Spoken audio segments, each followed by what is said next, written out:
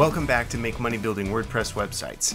And by now you should have a better understanding of how domains work, be set up with your registrar account, and then have a domain registered that you're going to use for your business website. So now we'll get into the web hosting side of things. Web hosting is basically the server, cloud, or space where the website files are housed and served up to the internet. When we think about the history of web hosting, it went from the first versions of hosting on a physical piece of hardware known as a server into dedicated hosting and virtual private servers, and then we moved into Web 2.0 that started offering cloud-based hosting, which is where we're at right now. We're slowly moving into Web 3 hosting, which will be working on blockchain technology and use machine learning and artificial intelligence, which should be super cool. In the near future, you'll be able to run your own node and manage all of your websites on that node. But maybe we'll go over that in the future. I don't want to focus too much energy on getting accounts set up in all these different web hosts. One of the things I really try to work on is organization, and keeping things in one place, or as close to that as possible.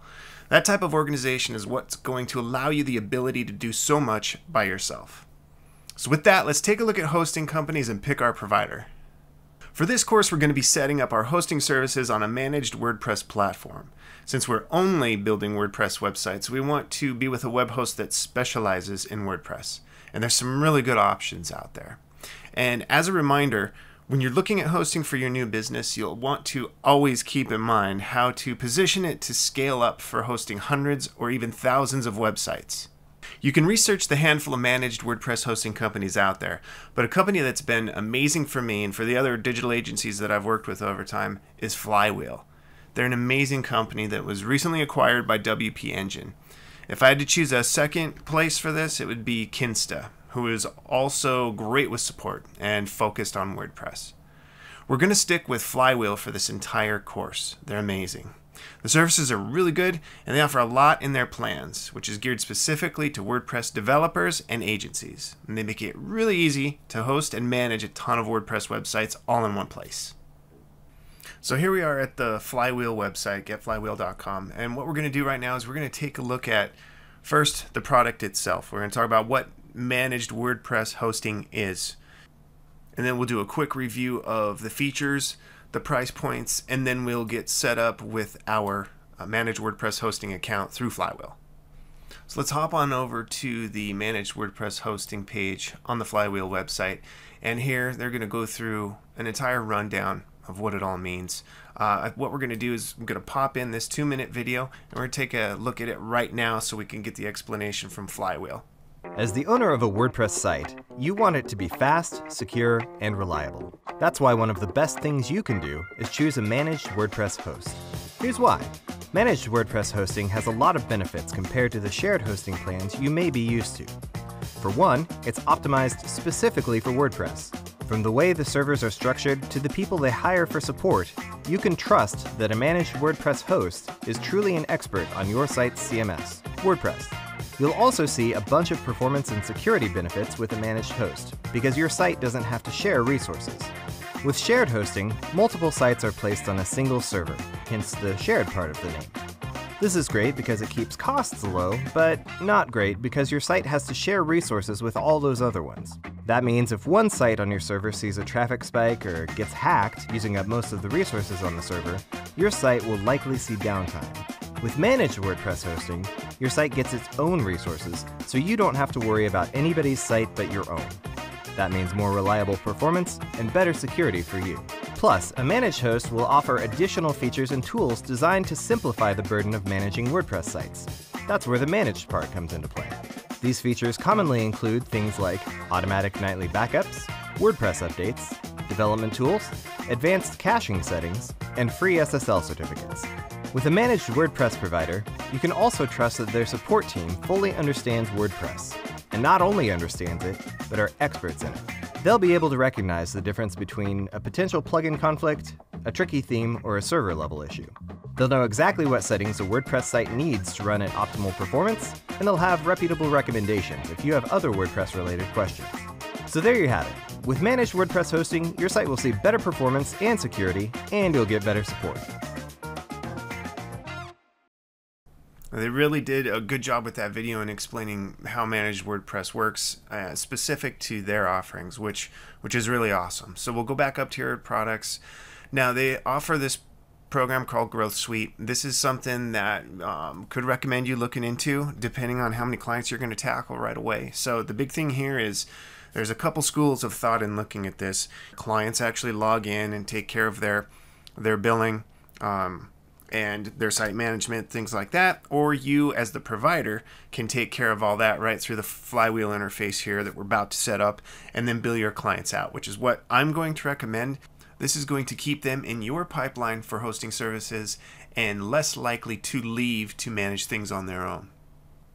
And when we go in and take a look at all of the features that Flywheel offers, and just like in the video, these are all points that you can use to give to clients when offering hosting, and they're all opportunities for upsells. So if we go through, each of these, site migration opportunity for upsell.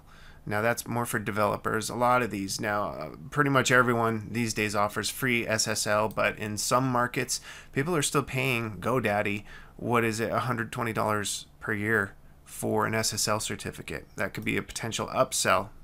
Or an offer, a benefit to give clients to get them to move over with you. So this is just overall great features that can be used for upselling. And of course, their support is awesome. Have never had a problem with support from Flywheel, and responses are usually within the hour. It doesn't even matter the problem, within the hour, even if they have to escalate it. So now we'll take a look at the pricing. What it all means. When you take a look at pricing right off the bat, you may say, oh, why is it so expensive? Well, again, keep in mind, managed WordPress hosting. You've got everything taken care of here, where if we went and got a shared hosting account over at GoDaddy for $1.99 for that first month, we're getting slopped onto an old web server with 100 other websites plus not built for WordPress specifically, and we're going to be dealing with security issues, hacks, site downtime because of other websites on the machine. So just as a whole, understanding that managed WordPress hosting, it's so much more secure. There's always eyes on it. Services are geared specifically for WordPress, which is what we're doing. So with Flywheel, we can start small. I would actually recommend the starter if you're in that phase where we talked about getting the starter account with Bluehost just to do all of your testing and playing with WordPress and learn more. If you're still at that stage, this would be a great option to get started. One note, you can always start small and then scale as you need it, understanding that you can get better pricing as the number of your sites grow. So I remember right around the 300 website mark, you can expect to work directly with the sales team here, and we got websites down to about $5 per month per site. And so you can do the numbers there, and further on when we start talking about the business aspects and the offerings, you'll be making 4 to 5 times that cost per month per site. So as we get started with hosting and building this business, we're not going to make money on hosting right away. That we're going to start making the money once we get into quantity of sites that we're going to be hosting. So as we get set up here, I'm going to flip this over to monthly. To note, the handling monthly billing is going to be better as we get started. So I like to do everything monthly until we're in a situation where we've got a number of sites we feel comfortable with, and then we can go into or possibly upgrade to the annual plan to help save a little money. I'm going to use in this example, we're going to get set up with a freelance plan because we want to take advantage of the 10 sites. Our business site's going to take up that one site, and so we want to set it and forget it so we can start managing client sites as well. That'll give us 9 sites total we can bring in, and let's get started. So go through and start by entering your information, and then I want to make sure that you take a look at the Flywheel's terms of service. Reason why you should take a look at these is because you can use a lot of this information. These terms, they're going to be applicable to your clients and can be used as terms of service for your client hosting. So keep that in mind as you move forward. So now I've completed the account setup. I paid my $115, and now I'm going to sign into the account. I've already set an account up previously, so we're going to sign in. And now we get to the Flywheel dashboard. which is very simple in layout. And we're not going to go over everything. We're just going to take a quick look at the features per site so you can kind of see how it's all going to work. And then again, when we start doing our website build out, we'll go a little more specific into the recommended settings for each site. So on my dashboard here, I've already got my 10 websites set up for this account. We're going to take a look at our main website here, and we'll click on it, and we get to see all the cool functions here where we're going. We can manage all of our DNS right from the main area here. We can add collaborators. So if you've got, let's say you've hired someone from Upwork to help work on some of your websites or your technical support, you can set them up as collaborators so they actually have access to the dashboard for these websites, and you can pick which websites they have access to. So really quick in going through this, we've got our main settings, we've got all of our account setup information here. On each website, we can access the WordPress administrative dashboard with one click. Again, manage DNS, we can manage SSL here, and we've got our plugin management tools, which they've got some real cool stuff for auto updates. We can manage our performance. Now, if a client is requesting to look at stats, okay, this is very basic information from this stats platform. That's why later on in our site build we'll talk about making sure every website has Google Analytics hooked up to it so clients can see real detailed stats without having to go into logs and all that on the server. Backups is one of the super cool things I love about Flywheel. They run backups automated every 24 hours. You can do backups on demand, and you can download backups, provide them to clients. You can do backups prior to maintenance on websites. So it's just, the backup feature is really cool, really easy.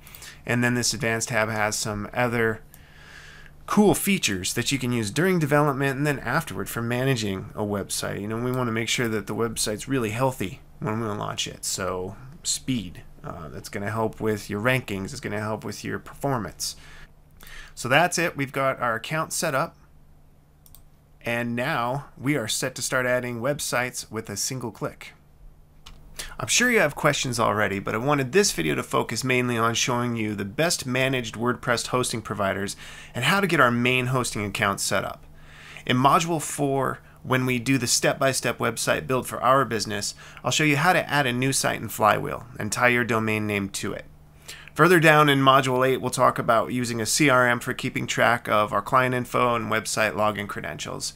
But for now, you can download the shared Google spreadsheet that we've created to keep track of all your website information and logins, or you can use an online service like LastPass. In the next video, we're going to continue with web hosting, but we'll talk about how to start thinking about the offer for your clients.